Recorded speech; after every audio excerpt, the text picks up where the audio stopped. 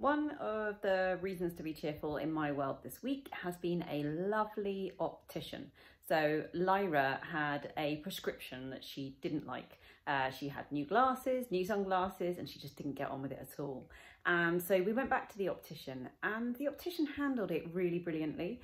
He listened to her, he retested her eyes, he explained to her what had happened, which was actually that the prescription she'd been given was perfect on paper, but that if her perception was that it wasn't comfortable for her, then it was the wrong prescription for her. And so he kind of modified it and has given her a sort of I don't know, like a prescription between her old one and the new one that he thinks will feel more comfortable for her. So she's going to give that a go. But it was really his manner with her and how he had to have me there, apparently, but he ignored me, which was good. And he talked to her like a human being. He listened to what he had to say.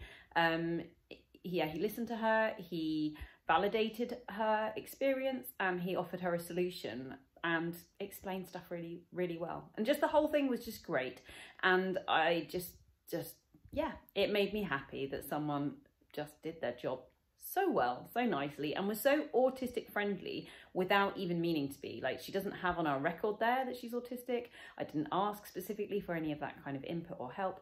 They just did it, and we both came away really, really happy. So fingers crossed that when the new prescription comes through that she does like it. But, you know, it was just a really good experience. So yeah, reasons to be happy. Comment like down below if anyone has given you cause to be happy, just doing their day-to-day job really well this week. I'd love to hear your reasons to be cheerful too.